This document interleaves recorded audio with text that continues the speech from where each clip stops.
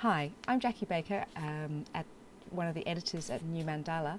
I'm here sitting with Professor Hal Hill and Dr. Arianto Patunru, and we're going to talk today about some of the economic and policy challenges that a new Jokowi government might face. So thank you so much for joining us today. Thanks, Jackie. My first question would be, the last two surveys of recent developments in the Bulletin of Indonesian Studies suggested that there's not a lot of fiscal wiggle room for the new Jokowi government. And why is that, and what are the economic and financial challenges that a Jokowi government might face? Well, that's true. There isn't a lot of wiggle room, and this is a new administration which has got a lot of spending pledges, and of course the alternative candidate, Prabowo Subianto, had even more spending pledges. Indonesia's had this remarkable fiscal consolidation since the Asian financial crisis. At the end of the Asian financial crisis, its public finances were in tatters. Public debt to GDP was about 100%. Now it's down to the mid-20s. So it's been a remarkable achievement. However, the government has very little room to move for several reasons. One is its tax effort isn't all that strong. So on the revenue side, it's hemmed in. And then a lot of its expenditure is also pre-allocated or pre-committed. So the major items, for example, this subsidy issue, which has bedeviled successive administrations, it's now a huge part of the budget, almost 4% of GDP, highly inequitable and highly inefficient. That's one part of it. Another part is the commitment in the Constitution now to spend 20% of the budget on education, which of course is good, but it's also pre-allocating. And then a lot of the budget also goes out automatically to the regions, mainly to the Kabupaten and Kota Madya, under an automatic revenue sharing formula. So for all those reasons, the leeway is really limited. In addition, Indonesia has a fiscal law which says that the government should not run deficits of more than 3% of GDP. It's already very close to that 3% limit. And so it's got even less room to borrow to spend. One final point: there's also still a kind of anti-borrowing syndrome in Indonesia, which is understandable. It's a result of the Asian financial crisis, when Indonesia got badly affected by financial markets, and therefore there's a lot of understandable hesitation about borrowing, even at very low interest rates, for long-term infrastructure projects. But I think Pacho might like to emphasize what Hans has been mentioning. So there has to be three things at least to be done. The first one is to reduce the subsidy, so especially fuel subsidy that already amounted to almost 250 trillion. And that's the first one. The second, reallocate. Of course, there is not too much space in reallocating the items, but putting more on allocation for infrastructure, for example, poverty eradication, as opposed to putting more and more on subsidy, I think is a must. And the third one is probably the government should think again about borrowing. What has Jokowi said that his policy priorities are, and can he afford them? That's a good question, because many of what he promised actually involve, more and more money allocation to each village, and then these kilometers of road and everything. So all this, I think, can be done, but the first thing that need to be done, necessary condition for this, is the three things that I mentioned. What is to be done with the budget structure and also fuel subsidy. In some ways, Indonesia now is not unlike Australia now, in the sense that we both enjoyed this massive commodity boom, driven by China, over the past decade. And in the last 2 or 3 years, commodity prices have fallen a lot. And we've still got budgets which are operating on the assumption that we still have high commodity prices. So just as in Australia there's a debate going on about this sort of so-called structural budget deficit, that is, we're kind of spending as though we still had the revenue from the commodity boom period, Indonesia is a little bit like that too. It's also a commodity exporter. and it's now having to adjust. It's now having to adjust to these lower commodity prices, which mean lower government revenue. But the political rhetoric is still in the era of commodity boom, and as we saw in the election this year in Indonesia, like we saw in the election in Australia last year, no one really in that political rhetoric kind of addressed some of the harder questions of how do we adjust.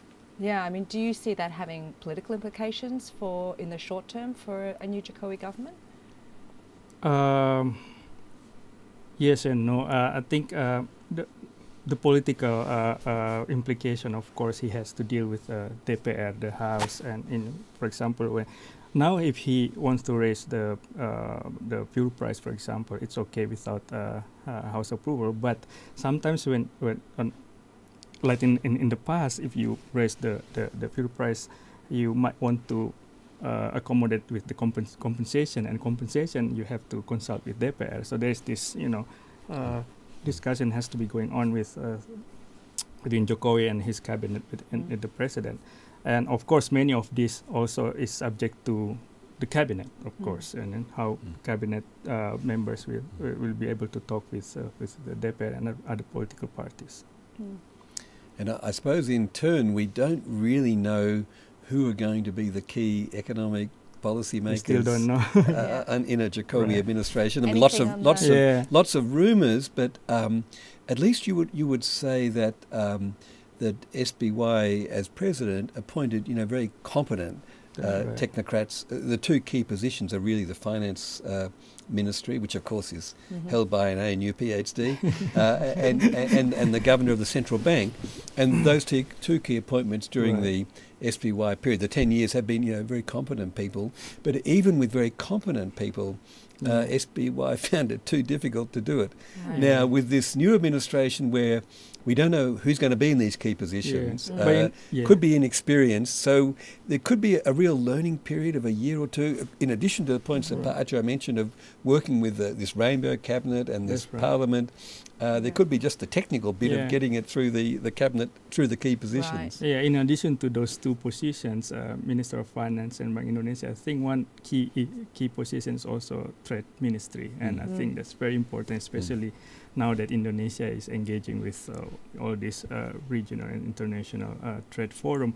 And what is missing, basically, what has been missed from the campaign, for example, is the clear direction as to how trade policy is going to be in Jokowi's presidency. And I think it's important because just, recently we have seen so many policies that leads to protectionism or resource nationalism, and it's not very good for the economy. So it's really important to have good trade ministry.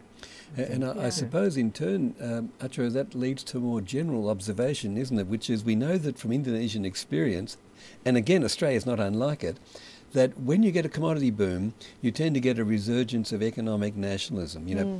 People think there's plenty of money. We don't need to worry about what foreigners think. We don't need their money. We've got our own money. And so there's a very clear correlation historically in Indonesia between periods of very high commodity prices and this economic nationalism. Right. And in the past, when the commodity prices have fallen quite sharply, that's when the sort of political economy realignments change. Presidents need kind of technocratic advice, and so the economists often become more important. And so that happened very clearly under Suharto, a couple of occasions in the big crises of the mid-60s, mid-80s, and then there was recovery. The question now is, and that's been written about a lot, we know the political economy story of how the technocrats became more important when economic circumstances became more challenging.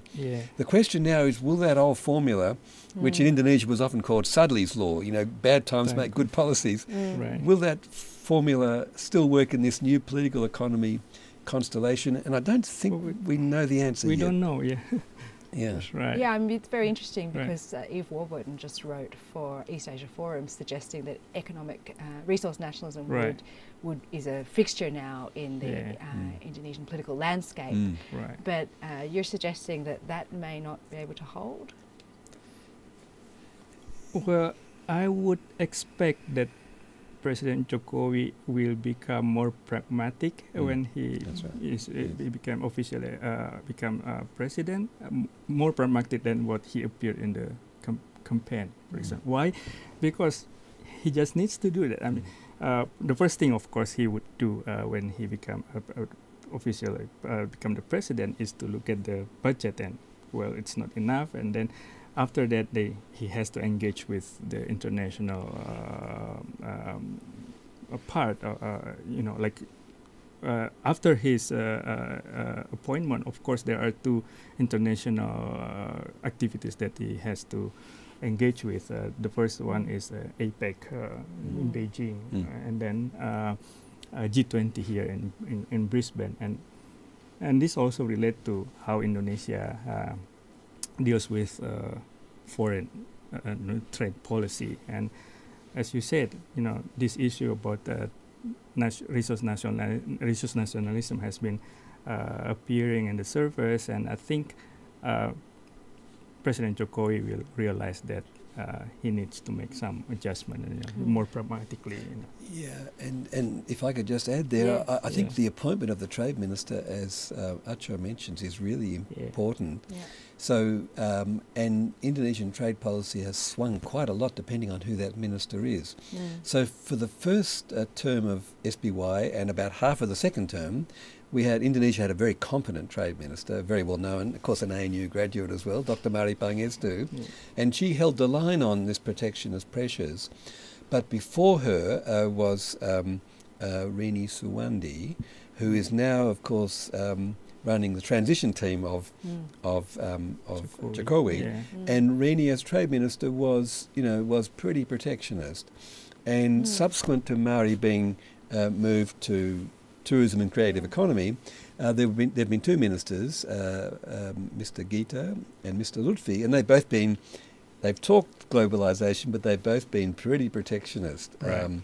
And so Mari's period was the exception in a way to the period before and after her. So the choice of trade minister, I just wanted to underline the point that Acho made, the choice of trade minister is very important. One other little point to keep in mind also is that in December next year, the ASEAN Economic Community takes effect. Right. Yeah. And in principle at least, it's going to just be a bit harder to get all these trade policy interventions through because Indonesia will be subject to the inspection from its ASEAN member countries, and there are some very open economies in ASEAN like Singapore, Malaysia, Thailand, who'll be looking at Indonesia. So some of our technocrat friends in Indonesia now say probably the only real buttress against this trend towards protectionism may in fact be the regional commitments.